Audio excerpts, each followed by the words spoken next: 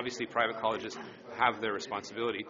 The private-public relationships and arrangements do have had an exponential jump. You have the Conestogas, the Senecas of the world. They have some of the highest asylum claims in Canada. They're in the top 10, 800 last year. That is totally unacceptable. That spike is alarming, and that spike exists in the public schools as well.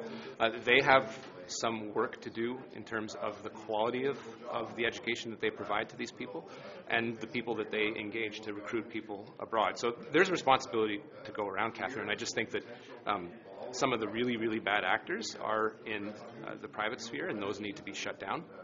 But there is responsibility across the board, and we're willing to assume it. We just need the provinces in question, in this case Ontario, to assume their responsibility. The colleges are saying that they were doing what you told them. The colleges are saying they're doing what you told them to do, bringing in people, international students, to help deal with the labor situation. What responsibility does the government bear in this?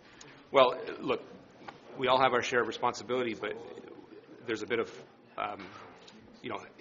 colleges are coming in and pleading excellence. They're now pleading innocence.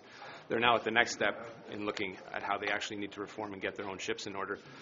If you look at some of the stats, only 2% of the permits were going into nursing. They're going into other fields that are not exactly connected to the area of study. That's not an education system that the International Visa Program is intended to support.